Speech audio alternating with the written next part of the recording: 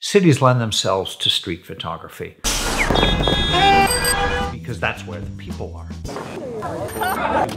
One of the things that interests me the most about street photography is the possibility of gesture. I think in my most interesting pictures, that's a major element. And this comes out of having begun my career as a public relations photographer. And how do you make an otherwise pretty boring picture more interesting? You look for a gesture. I mean, the perfect example is when the Prime Minister is making a speech in front of number 10, standing behind a podium with papers in her hand. And as long as she's reading the papers and looking up a little bit, you don't hear any camera clicks from the press out of range. But the minute she makes a gesture or looks up and says this, you'll hear all the cameras going, because that gesture is what has given that otherwise really boring picture some life. I often work on Oxford Street because it's crowded, it's full of shoppers. There's a constant river of people coming at you between Oxford Circus itself and up to Selfridges. And the people change as you go through different parts of it as well. It's an ever-changing mass of humanity, most of whom are absorbed in their own thoughts, and they're just not going to pay attention to you as a photographer if you're quick and unobtrusive. And they're talking, they're gesturing, they're moving around each other, so there's constant motion. And even if you're talking to someone next to you, if you're walking, you're also conscious of what else is going on. So when you speak to the person, chances are you're going to be making bigger gestures.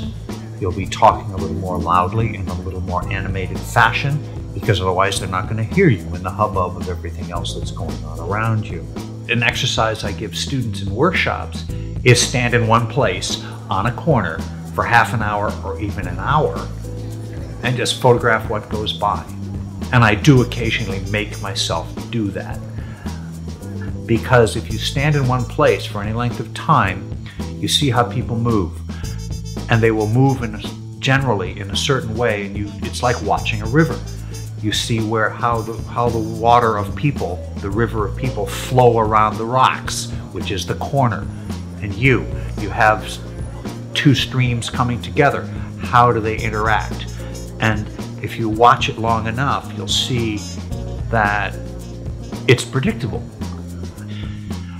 When I talk about gesture, I don't necessarily mean the obvious, someone pointing or waving their arms around or shaking their fist, although, let's face it, that's the big gesture.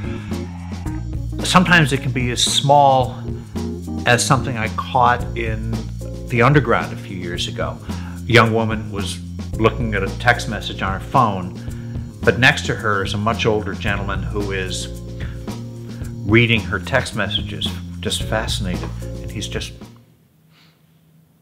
like that. And that is a little gesture, but tells a big story.